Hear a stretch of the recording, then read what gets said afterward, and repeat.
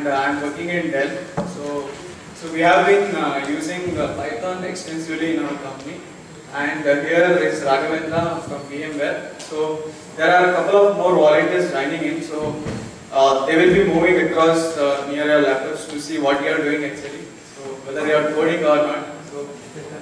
So you can ask help from them, and you can do your coding. So I have one slide which is of 117 slides. So we'll not go through all the slides because it will be boring for you. We'll have most of the hands-on session. Okay. So let's get started.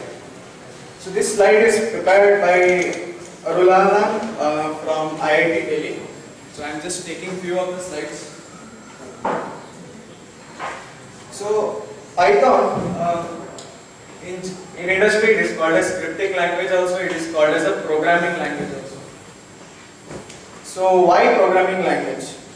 So scripts is something that you want to automate few things, right? So you want to automate some server-side programs, or you want to automate some client-side programs, and if you want to develop some applications, desktop applications or web applications, you can do using Python. So it is called as a programming language, just like you have a Java or C programming. C you can do low level, right? So it is called as programming language. Similarly, Python is something you can do at a lower level also. Like you have modules like twisted, socket, so which you are able to actually develop some lower level programs. So there are many languages like C, C++, PHP, Ruby on Rails, and why Python? Why do we need Python? So Python is generally used across all the industries. Like Google uses Python. So if you see in Google, they have every month Python sessions for their employees, so that they get to know more about Python, because it's easy, it's simple, right? It's productive, so it will increase your productivity. So Python is simple. So what do you mean by simple? Is C simple? Anyone tells who says C is simple? Anyone says? Has anyone used C before? How many? Okay. So no one says C is simple. Why? Pointers. Okay. Segmentation for code. Okay. Segmentation part. Okay. What else?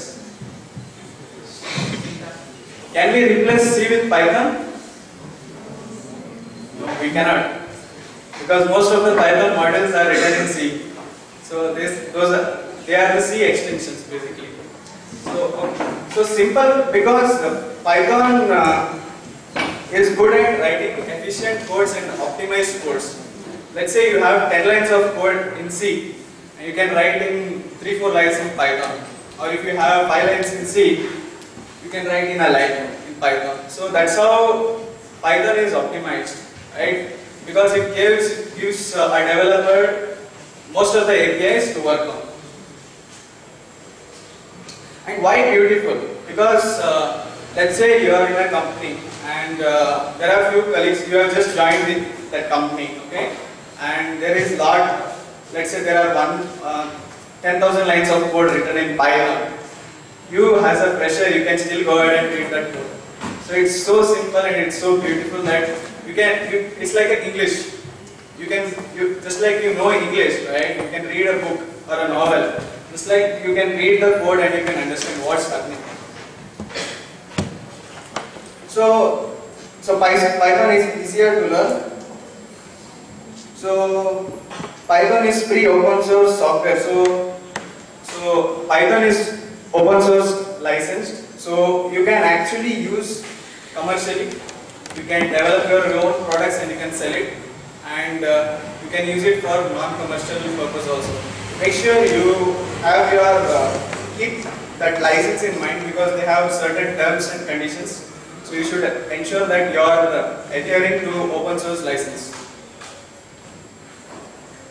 So what Python can do? So generally programming language should be able to do these many things. It should be able to handle text, it should be able to administer systems. It should do GUI programming. When I say GUI programming, it can be desktop applications or web programming, anything, or lower level programming, web applications, database applications. So Python actually works with many of the databases like MySQL, Microsoft SQL Server, Postgres Server, etc. So it is also used in scientific applications. If you see, even NASA uses Python, right? Even Yahoo uses almost 180,000 lines of code using Python in their engine, as well as the so-called second largest YouTube search engine uses Python for their search. So we can see that it's so easier to learn Python, and it is so easier to actually implement Python programs. So let's get into a little bit of history. So this guy is the creator of Python, or called as father of Python, Raghavendra and Sowmya. So Python was actually created just after Java. Java was actually created on 1990 and Python 91. So that's where Python stands. It's in between Java and Ruby. So what is Python? So it is, as you know, it is an open source language, and it is very simple and it makes you more productive. So why productive? Because it's simple to learn. So when something is simple to learn, it makes you more productive because you know things readily, right? So why it is quick and easy? Let's see what are the details which makes it very quick and very easy. So it is scripting language. It is called as scripting language. It is also called as programming language. You can interpret in any ways. Variable declaration is unnecessary. So most of the languages use variable declaration, right? So that overhead is removed in Python, because Python, the father of the Python, wants it to be more easier. They don't want to get into complexity. Let Python take care of it for you. Variables are not typed. When I say not typed, it's dynamically typed. Internally it's dynamically typed. It's not statically typed as you have C. Let's say int A, right? It allocates some amount of memory, right? When you say Python, allocate a memory for A. What it does is it internally does. It is dynamically typed. When you try to store an integer, it will dynamically store an integer in memory, thinking it has an integer. When you say it is a string, it checks whether it is a string, and it allocates the memory for a string and stores it. So it is dynamically typed. Syntax is very simple. So there is no curly braces and other things. So we'll get to know more about this, why it is very simple, because there is a lot of indentation concepts, and memory managing is automatic. There is no malloc, alloc, realloc, and there is no return types, typecasting, etc., etc. So all these complexities are removed, because hence it is quick and easy. Okay. Please stop me if you have any doubts. Okay.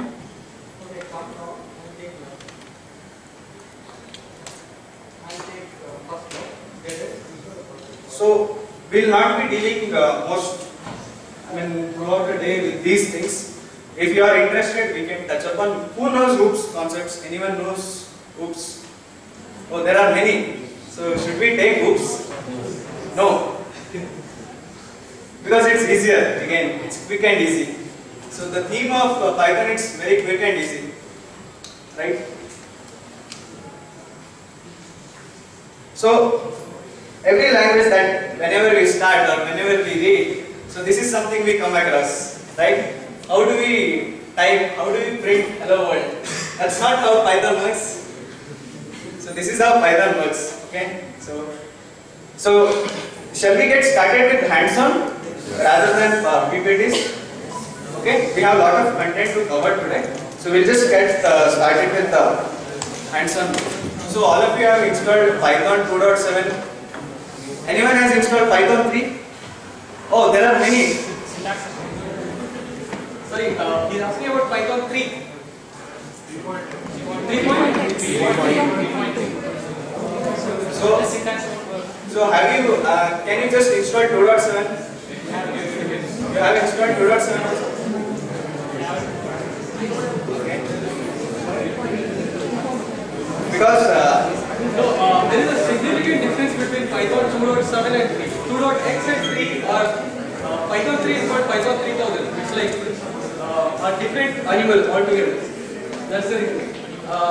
Industry uses Python 2.7 even now, and Python 3 will be used maybe, it takes at least 1.5 years for the industry to migrate to Python 3.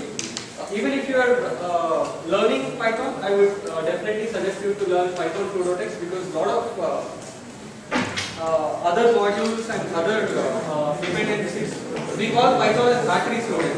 What do you mean by battery storage?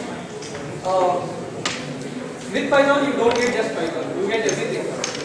You don't have to worry about data structures. You don't have to worry about third-party modules, anything. You get everything with Python. The reason why I am telling you this is because all the third-party things, and when I say battery storage, all the extra things that you get bundled with Python, everything is written in 2.7, and they take at least a couple of years to migrate to 3. So that's the reason it's better for you guys to use Python 2.7. So Raghav, I'll just tell you what is the difference between Python 2 and Python 3. So the main reason Python 3 came because they wanted to extend most of the libraries and to make it more stable. Even 2.x is very stable. So you can go ahead and start using 2.7. So there is like a lot of gaps between Python 2 and Python 3 versions. So one of the things is Python 3 code will not be working with Python 2 compiler. So there is no backward compatibility. And so mainly why Python 3 is used because of its extensive Unicode support. There will not be anything called as strings. There will be Unicode strings. Okay. So all the classes. When you say classes, it's object-oriented programming classes. So that will be the new style classes. Okay. In Python 2, we have support for both old style and new style classes. So we will not go into classes, just for you to understand what is the difference between Python 3 and Python 2.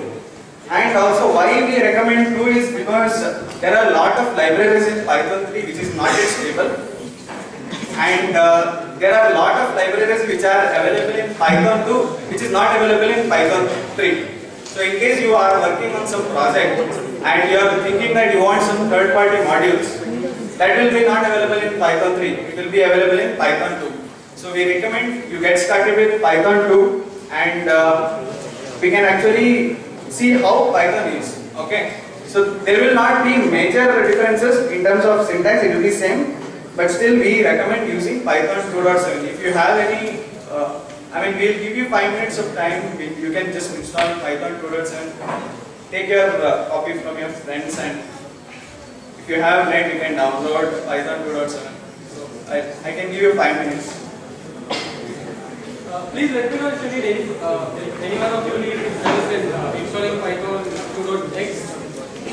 So 2.7.5 is the latest version.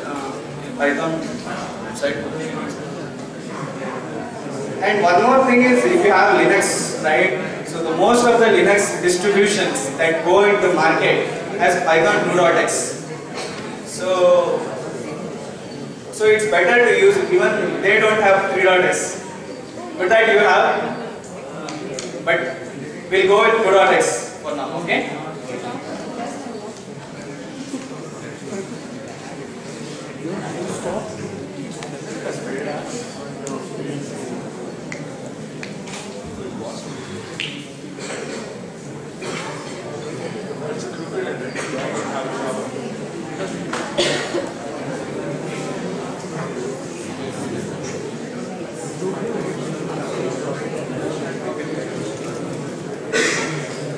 If you have any Linux system, you can put through your Linux. If you have dual boot VMware workstation and you have installed a Linux, you can just boot through Linux. Okay? Maybe you have Ubuntu also, right? Some of you installed in your VMware workstation, or you have a dual boot, right? So you can actually boot through that. Or else you can install a Python product. It just takes hardly 3 minutes to install.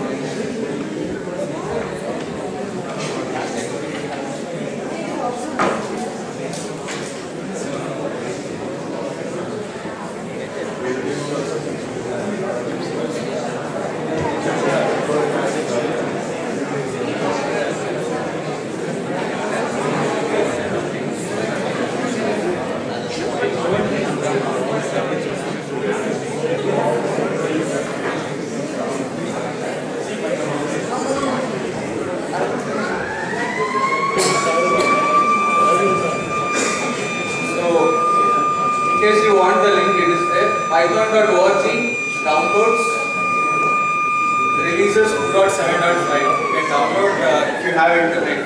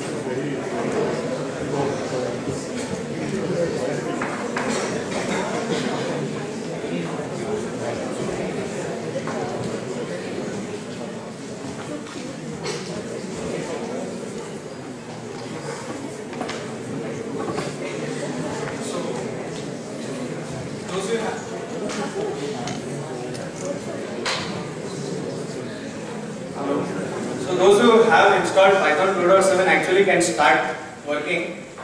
So at your command prompt you can run Python.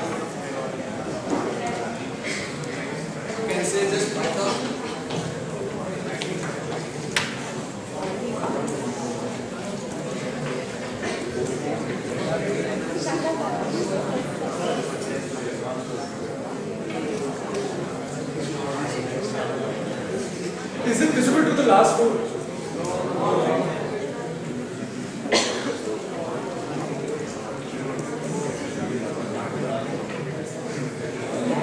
This is visible now? Can anyone in the last row see this? What you can see?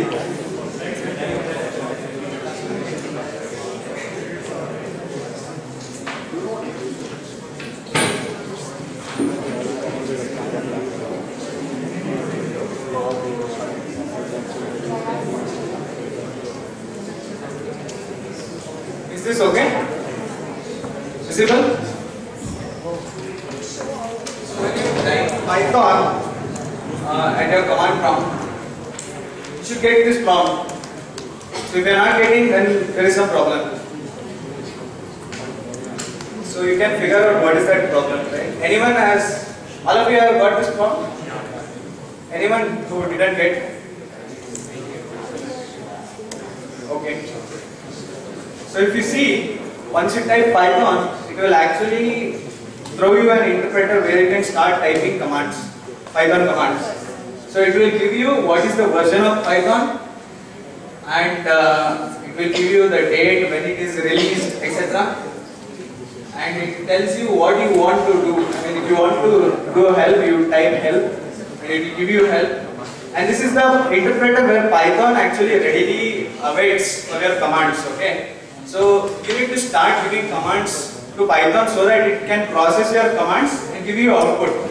So there is no compilation.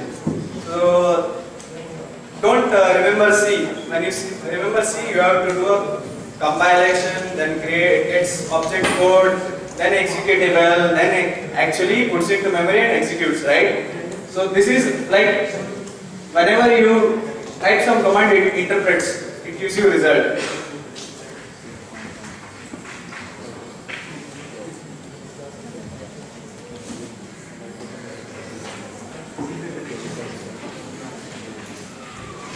So I'll be starting with few things. So actually you can work along with me and see how you are comfortable with using Python.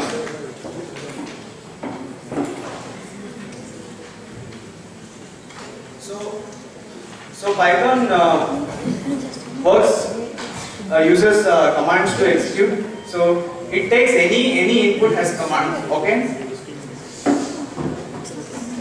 So if you see here, it actually took a integer input and it returned me a integer output. Okay. So you can start executing whatever. I mean, you can start playing with this interpreter.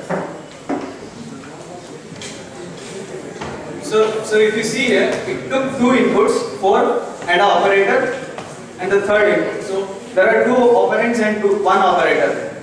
So generally, it actually passes internally and sees that it has 2 operands and 1 operator, and it prints the output. It knows that plus is an additional operator, so it prints that.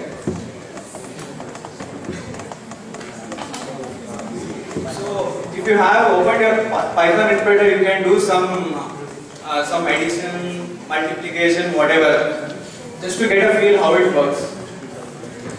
So if you see, print statement is not required in this interpreter, because interpreter understands that you have given command and it doesn't require any print statement. So but that is not case with if you write a Python script. Okay, if you write a Python script, you have to write it programmatically. So why Python interpreter is for developer? Somebody who develops a script or develops a GUI or develops a web app, right? He requires some at a high level he needs some interface to actually give input and get output. He doesn't want to actually put in a file the piece of logic and then he needs to do completely. No. You can take one piece of code, execute here. If it is working, then move it to your script, right? So that level flexibility is available in Python. So we are going to know more about interpreter, what it does, what it is capable of, because at beginners level, we expect you to know more of commands that can be run on interpreter and how do you actually interpret it.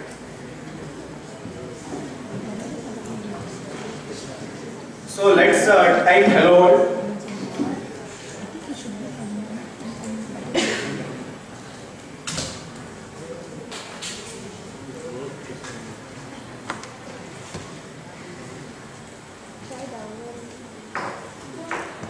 So if you see here, it works both ways. You give a string input and it gives you output. You give a print, it gives you output. So print is optional. If you put or not, it doesn't matter. Anyways, whatever input you give, it expects to give some output. So string input is string output. Print is like in C you have printf, right? Similarly.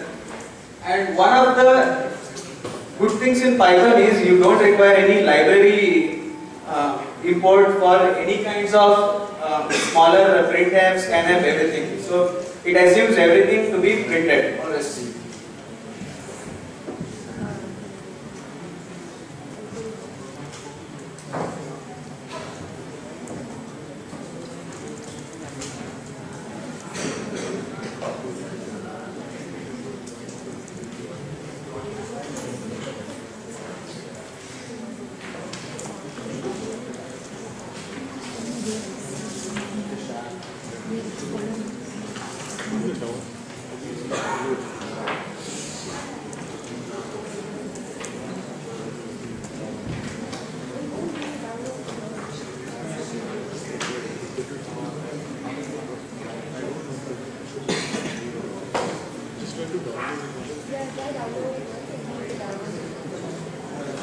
So what happened?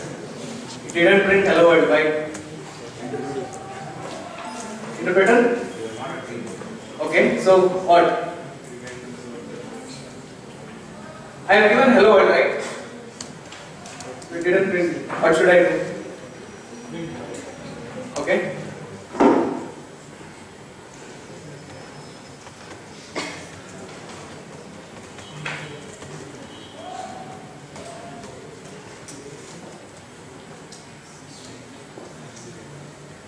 So if you see now, it actually interpreted that it has to execute because it's in a file. So file always ends with .py. Okay. So you should rename your file as .py.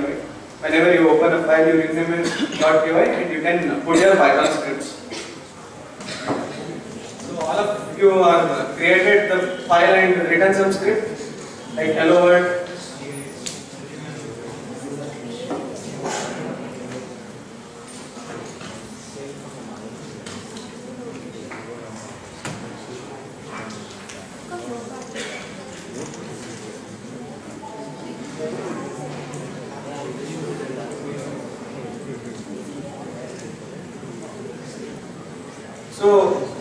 So we'll go with the variable assignments now.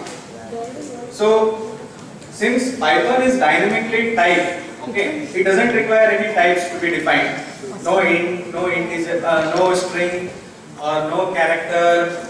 So when you say x is equal to 4, so Python, it will actually interpret that 4 is an integer. So it finds 4 as an integer. Because the type of 4 is an integer. So we'll see how do I find actually the type of an integer. Okay?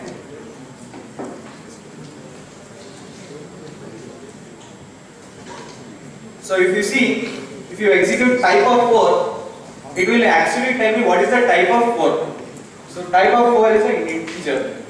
So when you say 4, x is equal to 4, Python will actually allocate a memory which is of integer type and stores that value. Okay?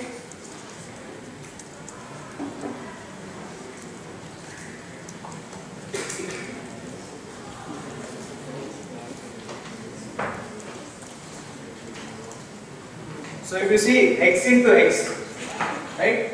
So Python doesn't know x, capital X. It knows only small x because we have already allocated it, right? So it threw an exception, name error. Okay? So why name error? Because it's saying the name x, capital X, is not defined. Okay? So you need to, so it is very case sensitive, just like any other programming language, because you can declare different variables. It may be case sensitive, insensitive, anything. So make sure whenever you declare a variable, it doesn't start with a number. Okay, it can start with alphabet. Okay, it can continue as an alphanumeric value, and it can start with an underscore, just like any other language.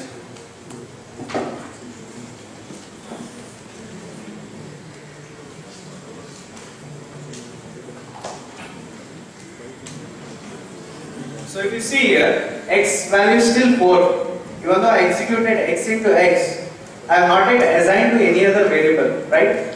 So x value is still 4. So it actually calculated x into x in place. Okay, it has not stored in memory yet. So if you want to store in memory, you have to reassign.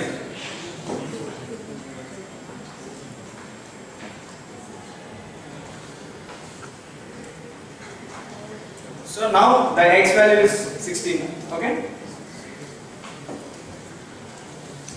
So I'll show you how to do multiple assignments in Python.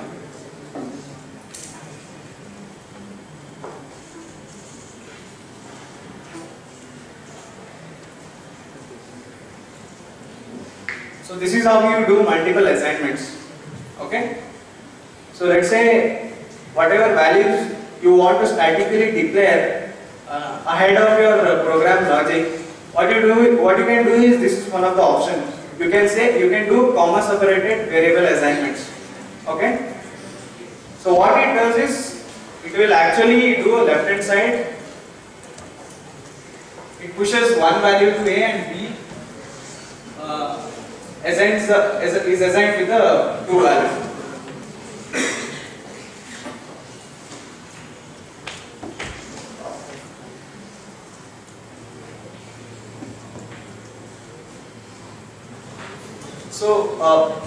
So we can do some problem on this. So given two variables, how do you swap two variables? Can you write that piece of code now? Using Python, without using any temp variable. That is your interview question.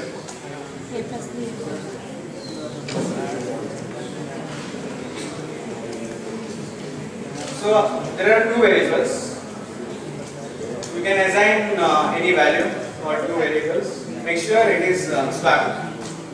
How do you do in Python? If anyone is done, they can raise hands. Okay. So how do you do that? List. Okay. That's not a list. It's just an assignment. Okay. A plus B. First do A equal to A plus B. Okay. And then B equal to A minus B. Okay. A is equal to A plus B and B equals 0.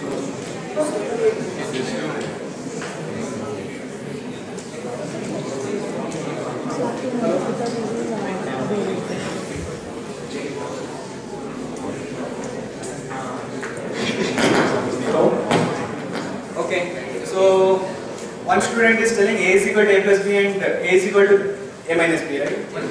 Yeah, B equal to A minus B. Okay, so any other answers? A, comma, B equals to A, comma. Yes, that's it.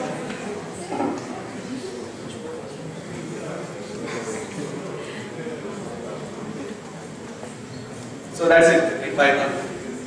Don't use any logic. Just see what Python provides and use that.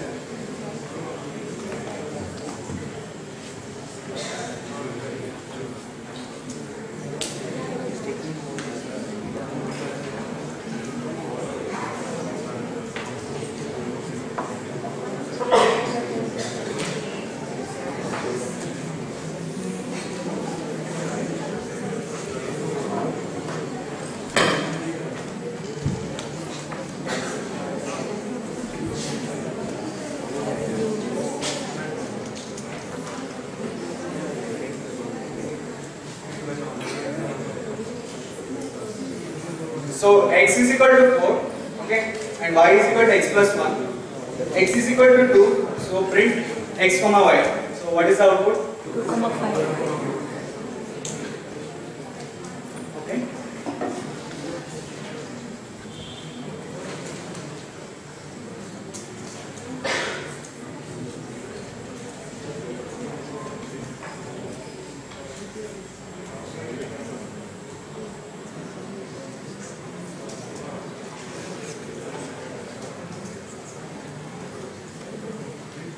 So what is the output for this? 4, 6. 6 and 8? 4 and 6. Okay. 6 and 4 or 6 and 8? 6 and 8. 6 and 8.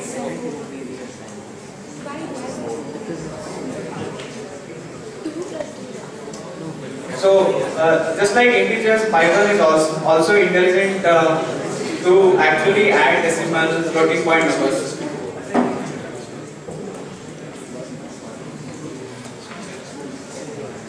So, you see here, that's how it executes. It understands even decimal, it understands even integers. So, you need not declare it as a floating type or integer. Since it is a dynamically typed, it knows what it needs to do.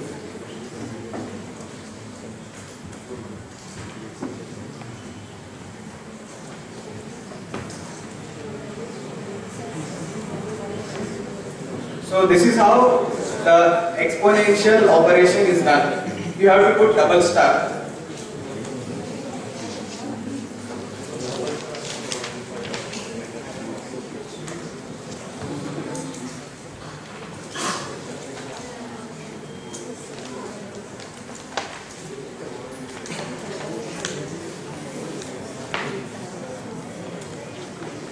So why 7/2 is any idea? Yeah? Okay. So what should I do if I want to get that decimal value? 2.0.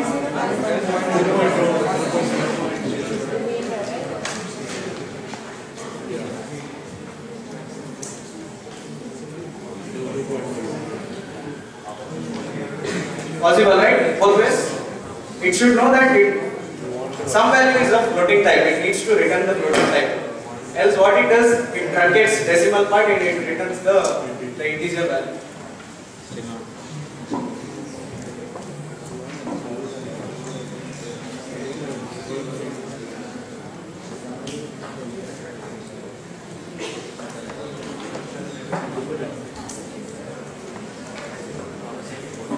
So what is the value of this?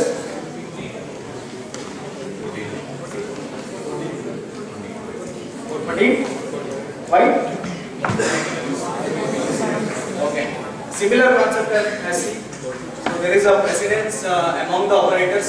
So the multiplication and division has the highest precedence, and even modulus operator,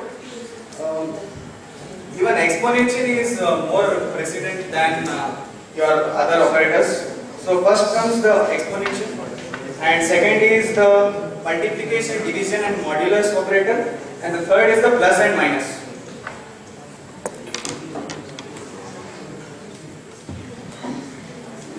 So what if I want to add this first? What I have to do?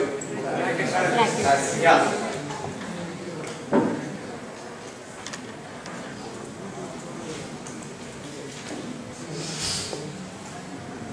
So since we are almost everyone is familiar with this, we'll go into the strings. Okay?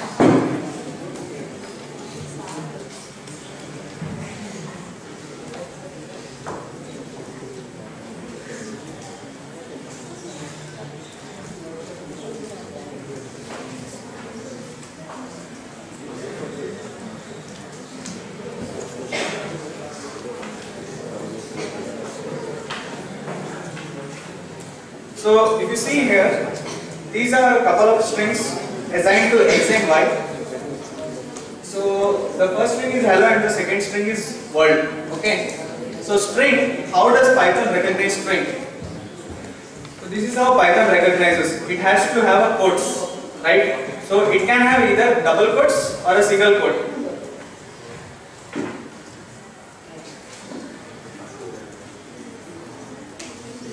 So this is also fine in Python. Even single quotes is considered as string. So if you know a particular variable is a string or not, you need to do.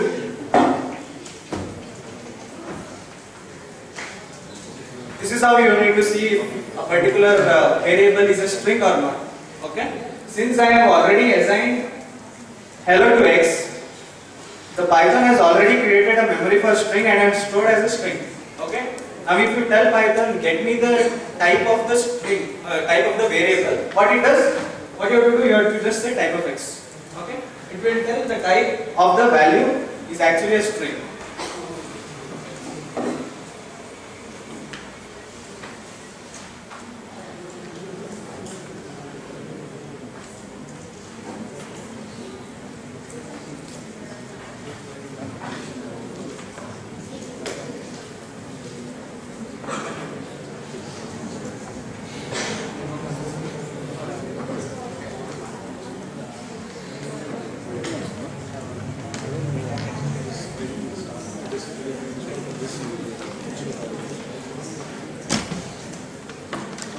So in Python, if you want to actually extend your string and write it over a multiple lines, so this is how you do in Python, right? You have to put triple quotes.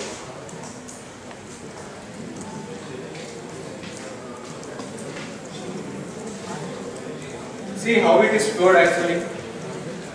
So I have put a space, it has given me a space. I have put a new line, it has actually shown me a new line, right? It actually shows you what actually it has stored. It has stored even in new line. Right?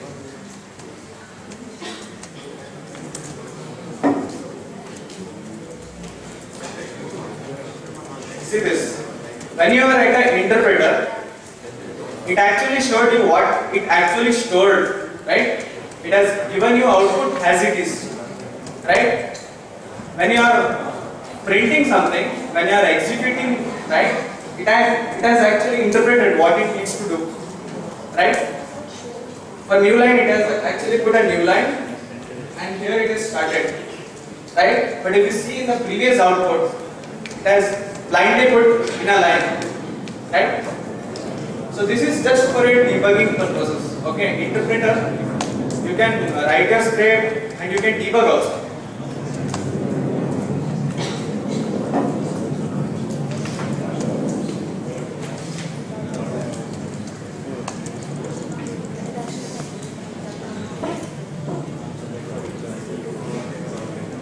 So now since all of you have done with this, so we'll get something on functions also now, okay? How do we define functions? So can anyone tell why function is used and what is the use of function? Anyone? Okay, repetitive use of a same code, okay?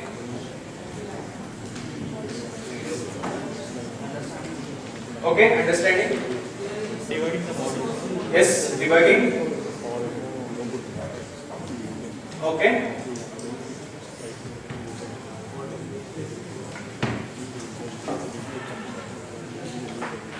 So in Python, if you want to write a function, it starts with def, def. So def is definition. Okay. So it starts with def, followed by a function name of the function, and in brackets it takes any number of parameters. It can take any number of parameters. Okay.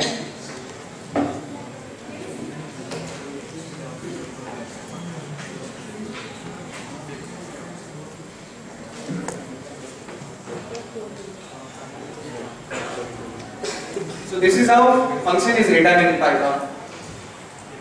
Okay. So def followed by the function name and then the parameters and the return value. Okay. What it returns? It returns a square of a number.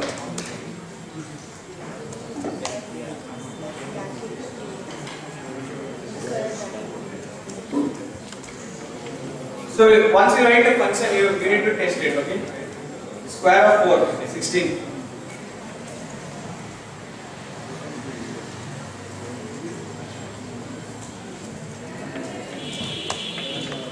So if you have done this, okay, there is a problem for you. You have to write a function to actually take two parameters and do a sum of the squares. For example, you take AB and do a square plus b square in Python.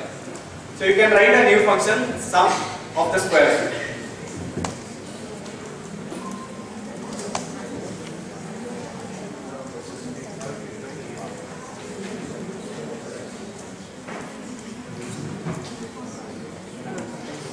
So this is your input, okay? You have to write the function.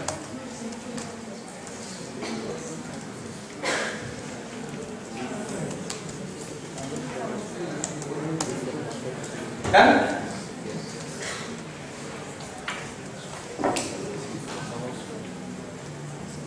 All of you are done? Or need more time?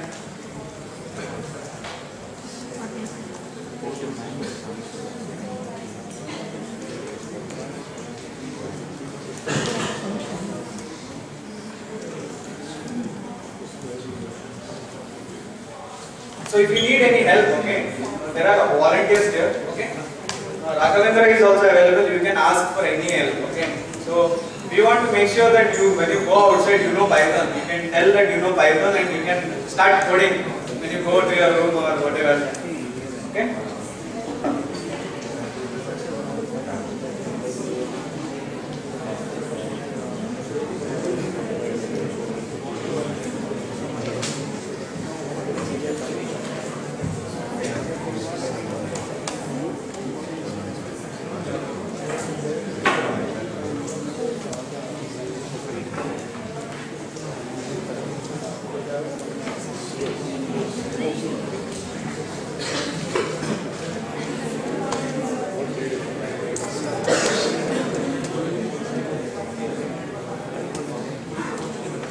How you write, okay?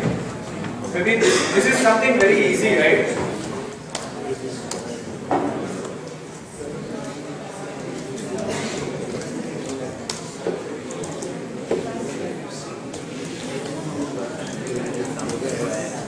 Shall we move to next topic? If everyone is done? Or still need more time? Anyone? Next topic? Okay. So in functions, you can assign to any variable, okay? So when a function is defined in Python, it stores in a memory, okay? So the function name is stored as a function object, okay? Let's see what is an object.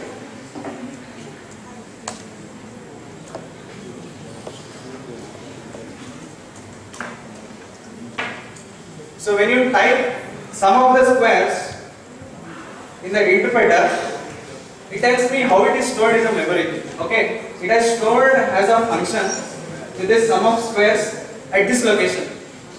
Okay, so that's how you test whether a particular label is actually a variable or a function. Okay.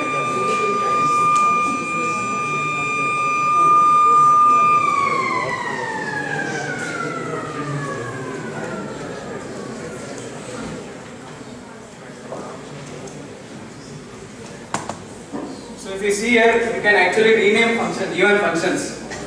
Okay? F is equal to square without any parameters. If you put parameters, it will store the value. So what you do is you just put square. So it will actually rename.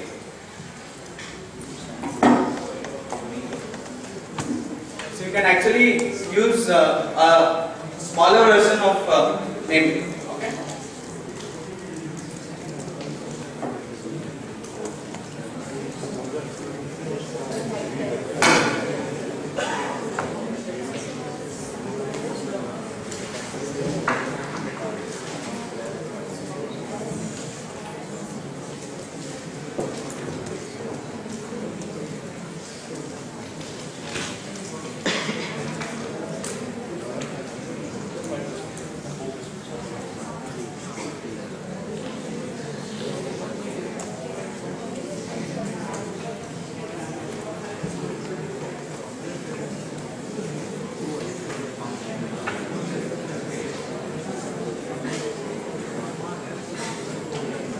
So you can pass even a function within to a function, right? You can pass the function object as a parameter to a function. So you can pass square. So f is equal to square. It gets assigned f is equal to square, and x is the value which you have passed here. Okay. It returns me an output. So this is how you can manipulate whatever functions you need. Okay. The piece of logic remains the same, but the way you can test is you can pass different functions. Okay.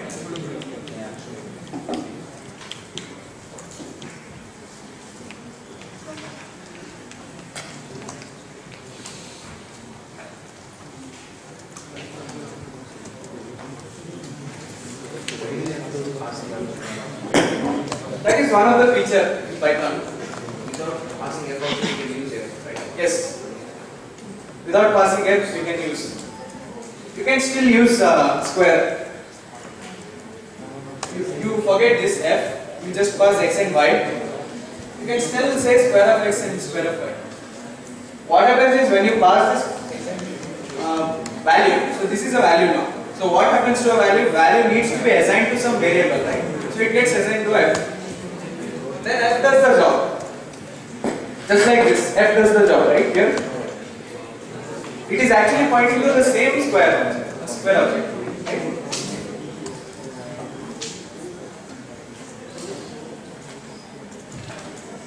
So am I fast?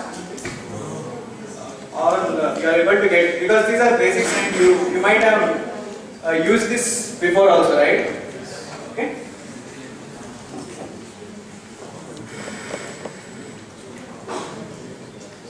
Also, let me know if you need more time so that I can come nearby and it can help you if you need. Even Raghavendra is there, he can help you.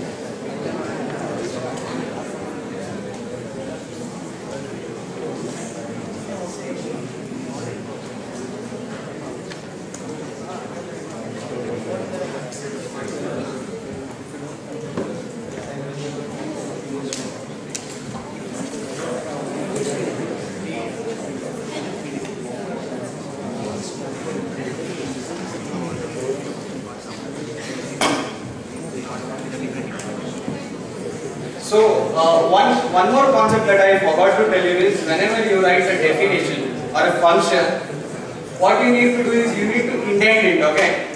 So Python is familiar for indentation, okay? It doesn't like curly braces, it doesn't like any type of formatting, okay? It needs to do only indentation, okay? Let's say x and return statements, it actually belongs to definition, okay? It's not outside definition. So you need to indent it. So how do you indent? You can put either 2 spaces or 4 spaces, okay? Or you can even put a tab. If tab doesn't work, then you can put either 2 or 4 spaces. So generally in industry we put 4 spaces. For time being I have put only 2 spaces. Make sure whatever piece of code follows that is only the 2 spaces. If you are putting 2 spaces, okay? Else you will occur. It will occur an error, okay? So it will throw an error basically.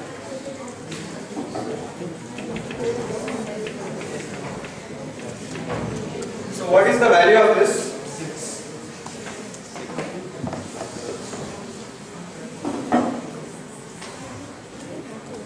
And what is the value of this?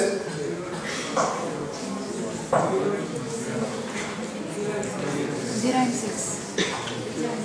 0 and 6, okay? Who else?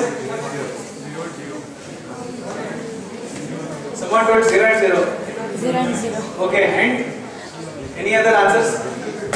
0 and 0. Why 0 and 0? Okay. So these are x and y, 0 and 0. It does what?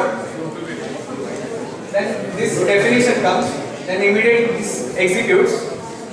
Increment of 5 plus 1 is 6, y gets assigned to 6, then y is 0 and 0. It's not stored. Okay. So what happens is the concept of local and global variables is applicable even in Python. So these two, this is local variable. So the value of x you are passing here, x. So even x is a local variable. You are passing the value, x gets the value and it assigns and it returns value. Okay. But this value remains unchanged. Right? These are global variables.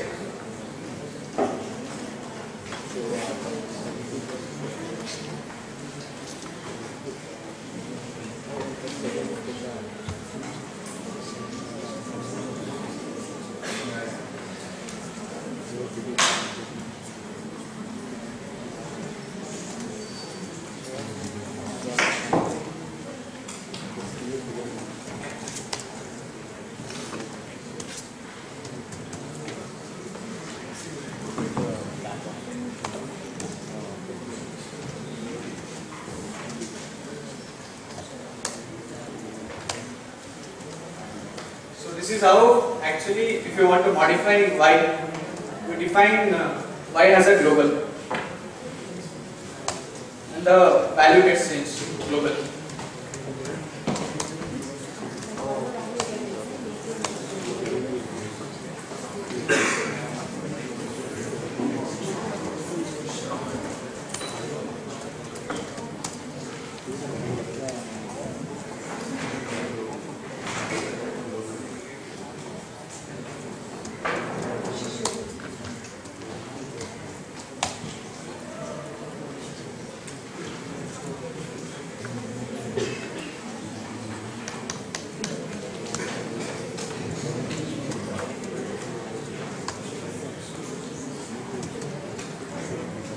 So if you have done with that global and local, can you tell me what is the output of this?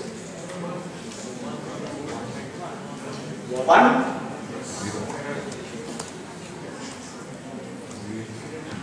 Somebody told 1, somebody told error, and any other answers? Okay. Why it is 1? Okay.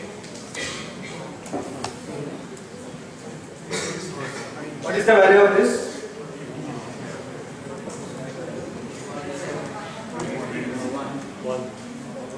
1? 1. Yeah. 5.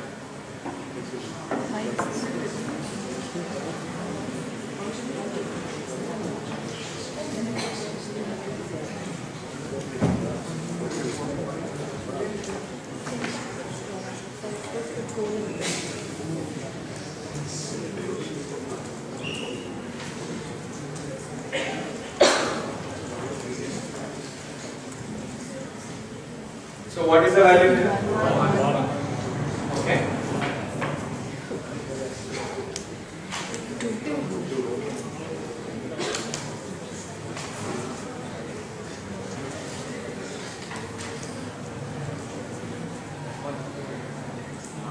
1?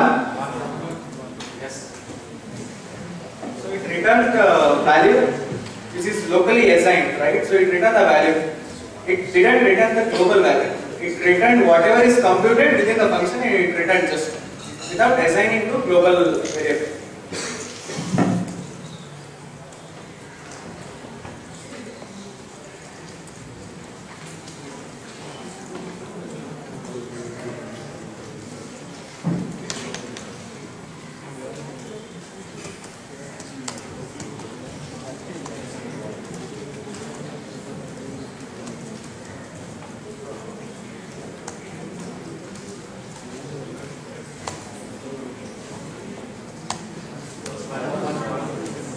One. Okay. Any other answers?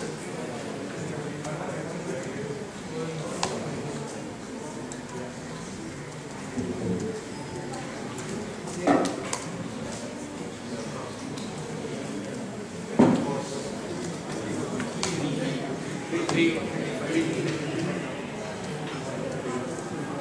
What happened? Somebody told 3. Why is not It threw an error, right? Python threw an error.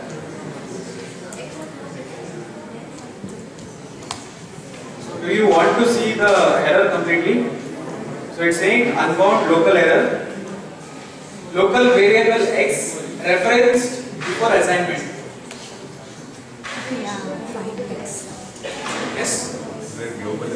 This is after assignment. Okay. We haven't passed the x. What is the reason behind this? X equal to initialized after y equal to x. X should be initialized. X equal to was defined after y equal to x. Okay. Okay. That is the reason? That's what it says. No. Yeah, that is the logic. But why Python threw at first place? It threw at here, no? It didn't threw at here, right? It threw at here. We didn't pass them as a parameter. Okay, correct. So it's searching for the local value, right? Yeah, you didn't enter it in. Yeah, you should global X. Okay. Yes. initialize the function. Yes. So you want to take the value of x, global x. So you mention it as global, right?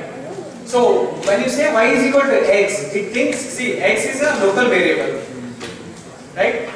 And x value is not defined anywhere. It's defined after y is equal to x, right?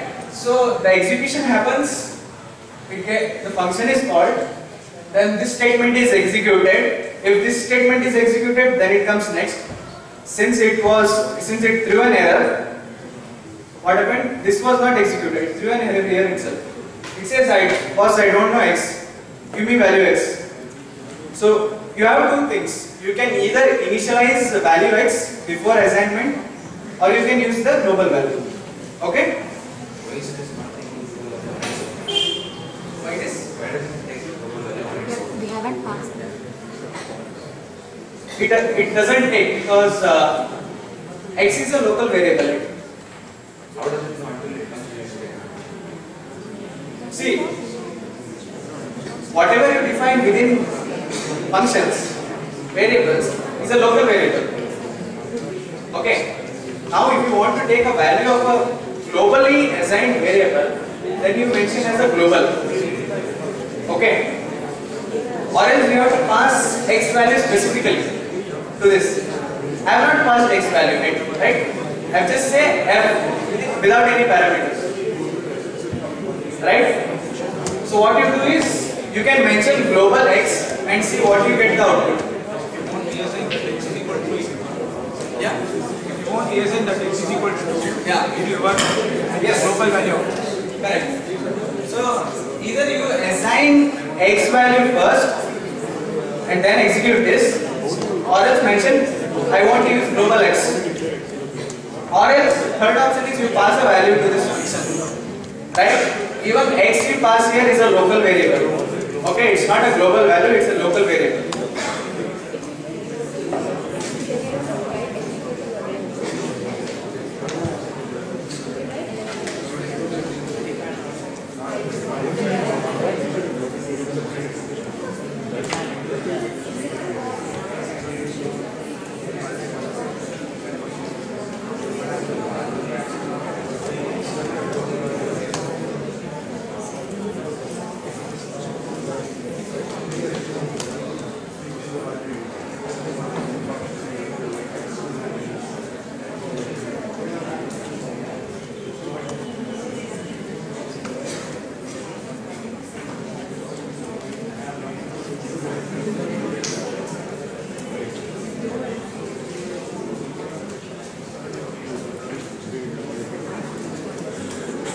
What is the value of this?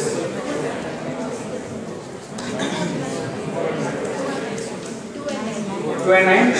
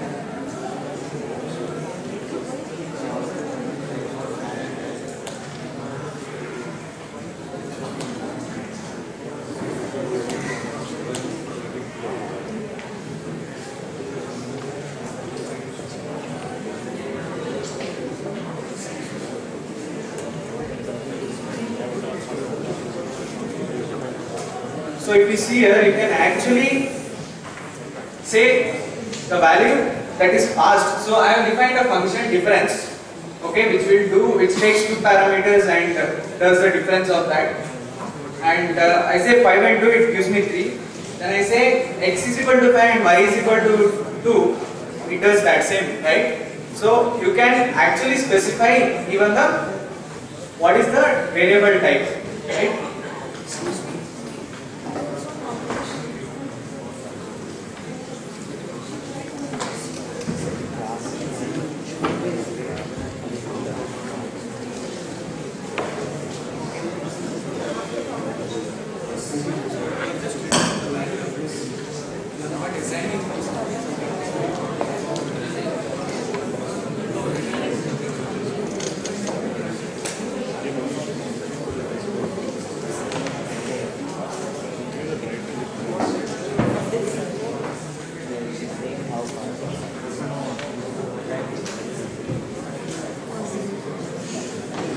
So with this is also possible. You can interchange any kind of parameters. Okay?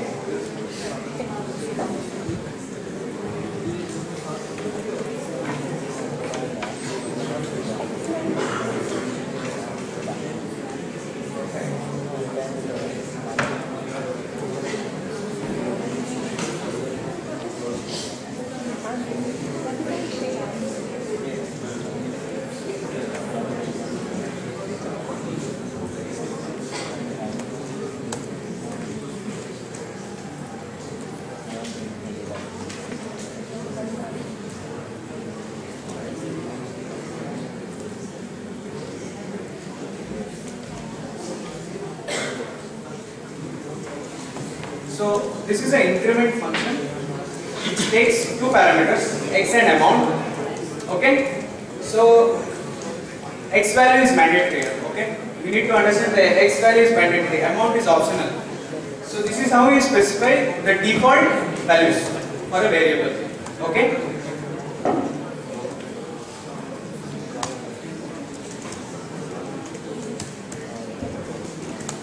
So what happened is you passed only one value. Okay. Python knows that the amount is optional because you have defined as a default value for it, right? So what it did, x is 99, amount, the default value is 1 because there was no assignment here, right?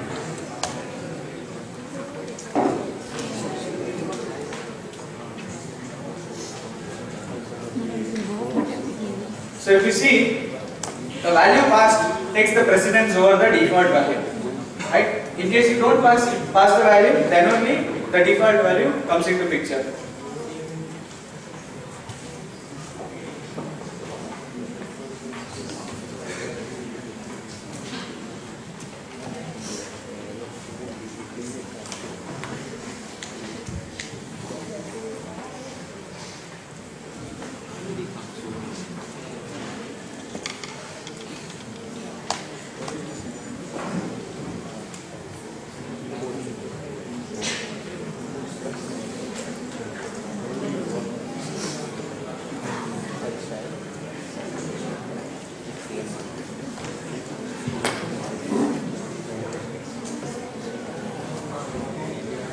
Let's say you want to write a cube of you want to write a function which does a cube operation, right? You take a parameter and it does a cube, right? Cube of that value.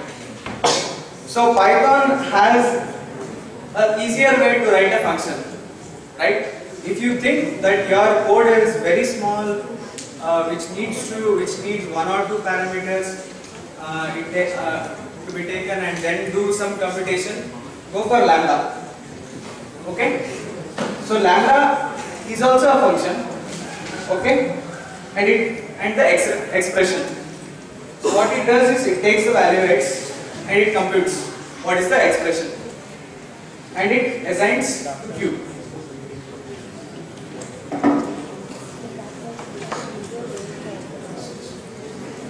So if you see here, I have defined a function in one line, right? So this is a function. So the lambda function, this is also a function which defines a function, right? And the function is actually rewritten to q. So if you write a def q, it takes two lines, right? You can do in a line, single line.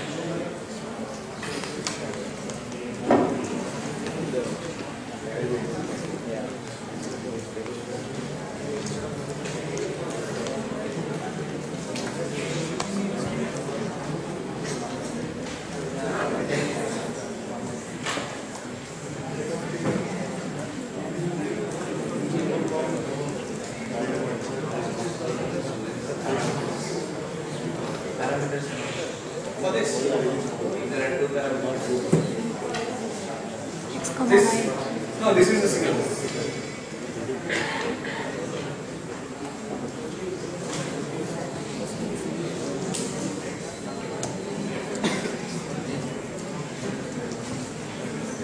So if you have done any questions till now? So all of you did this lambda. Get familiar with lambda because you will see a lot of code with lambda functions.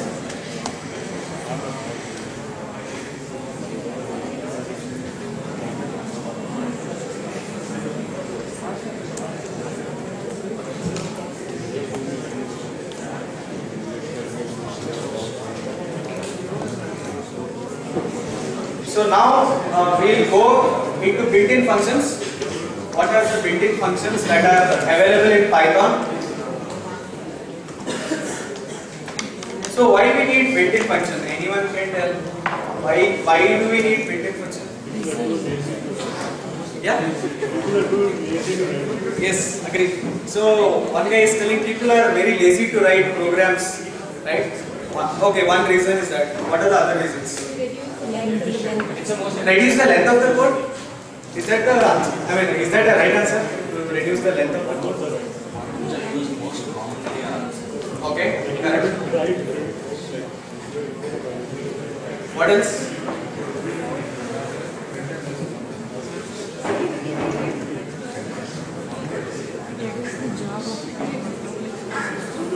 So Python inbuilt, Python package always provides some built-in functions.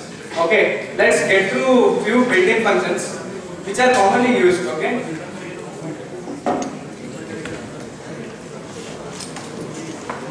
Yeah.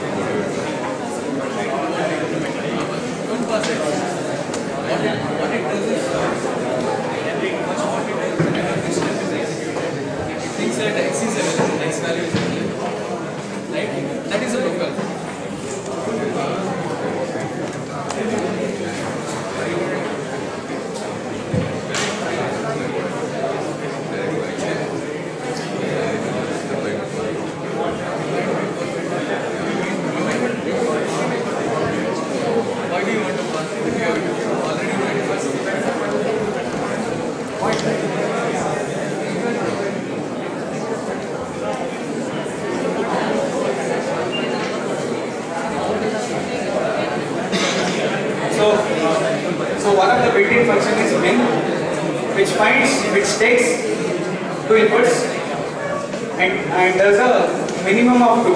Okay.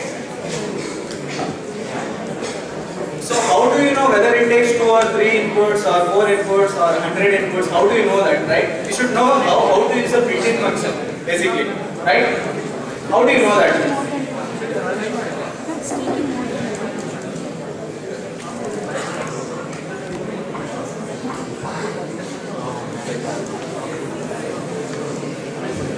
So we recommend usage of help. Okay.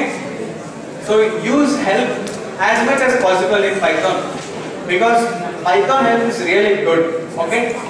So if you say help of the built-in function, any built-in function, it gives you a good amount of help, which says min take some parameters. These are the parameters. Okay. which is iterable, right? So this is iterable, 2 and 3. So it takes any number of parameters, A, B, C, whatever number of parameters. Try to use 3, 4 parameters. You see, you get the output, right?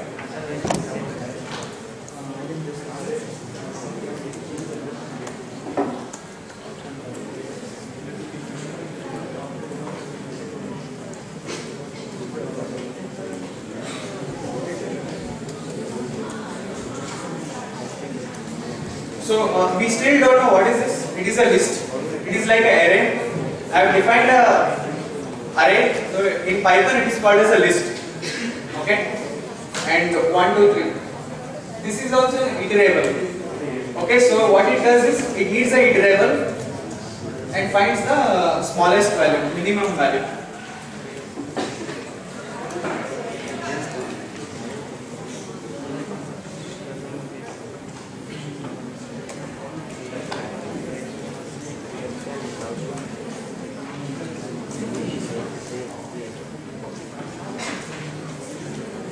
So again, it can even take a string iterable. It can take a string and it should return a minimum value. So how does it know a minimum value? Yeah, based on the answer. Yes, right. So it found that A is actually lower than all other, so it returned A.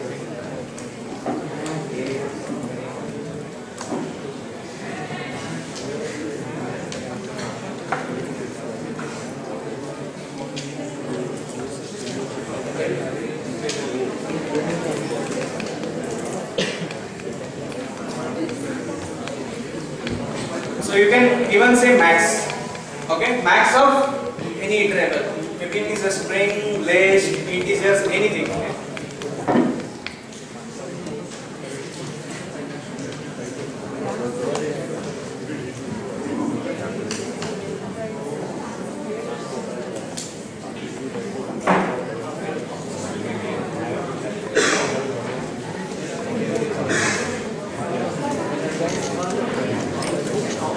So the next built-in function that you need to understand is a len function.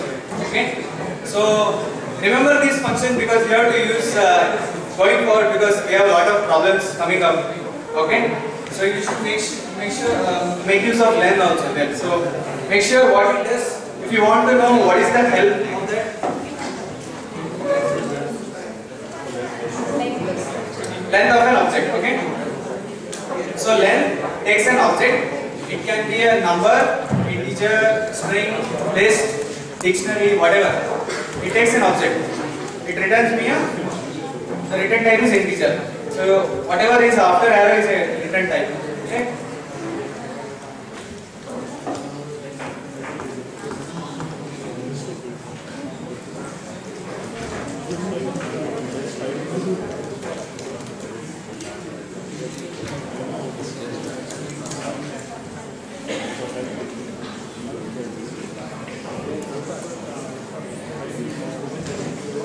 So you can actually typecast. Okay. So you can actually convert a string. So integer int is a built-in function which takes one parameter. It needs to convert to an integer, right? I have a string value. This is of 50 and return me an integer. Similarly, if you want to convert an integer value or any other object to a string, use str.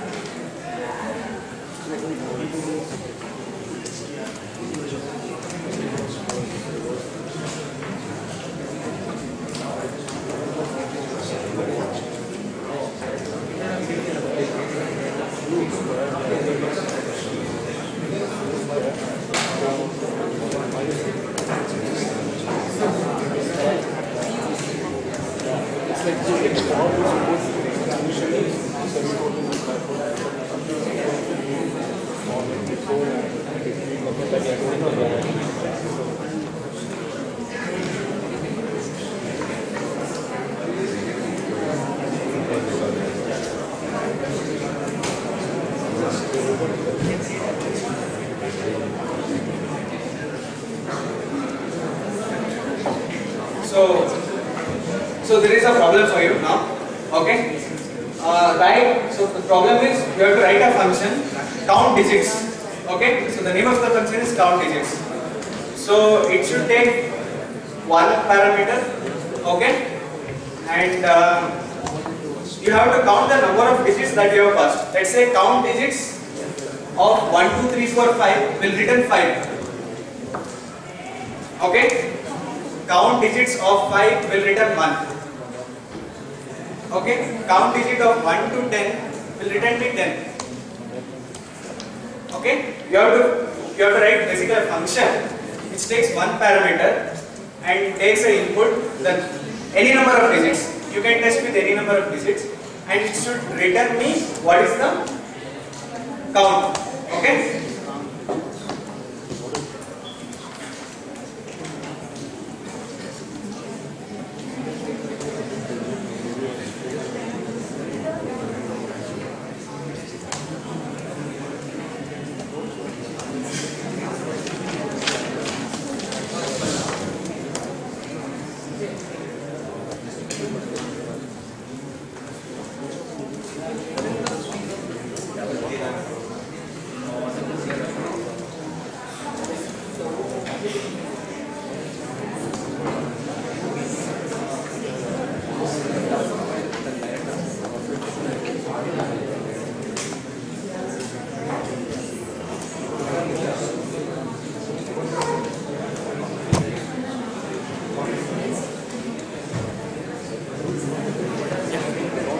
First we have to convert that to string and then return the length of that string.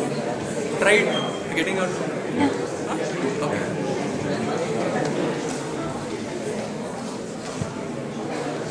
So all of you are done.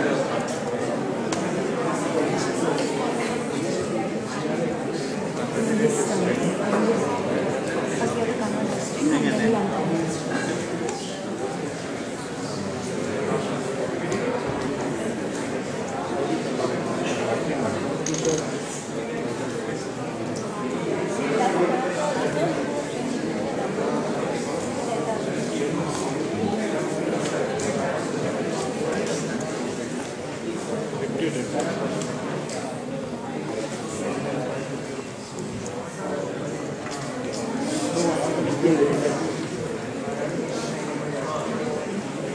So the question is clear, right?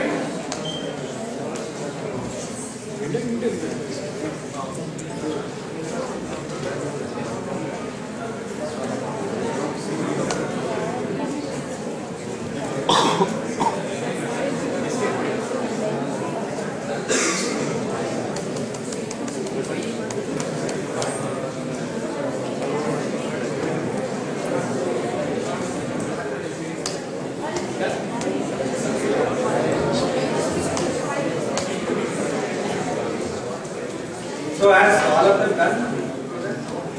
Not it? It's just 2 lines of.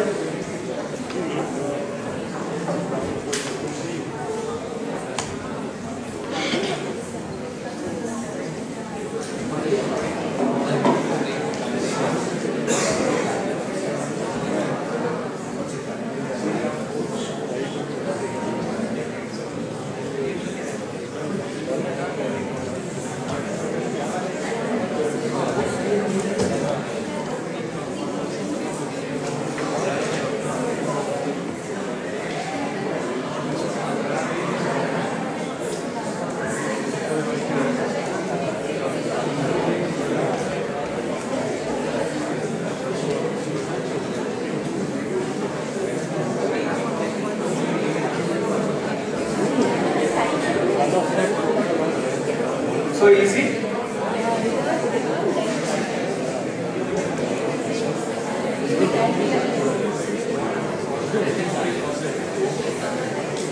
So count, I have defined a function.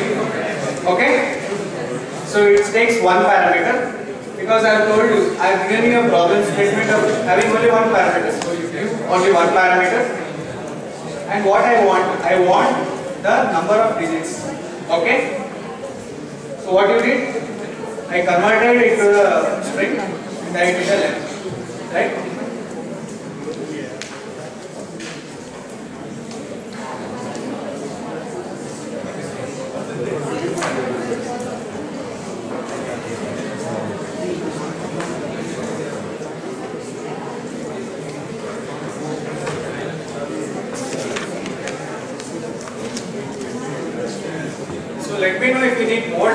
work on, okay? There's no urgency.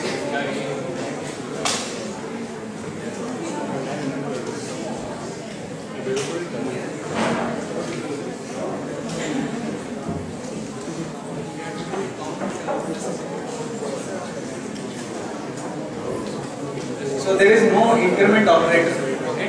In Python, somebody was using increment operator, so it doesn't work in Python. Minus minus plus plus would work, okay?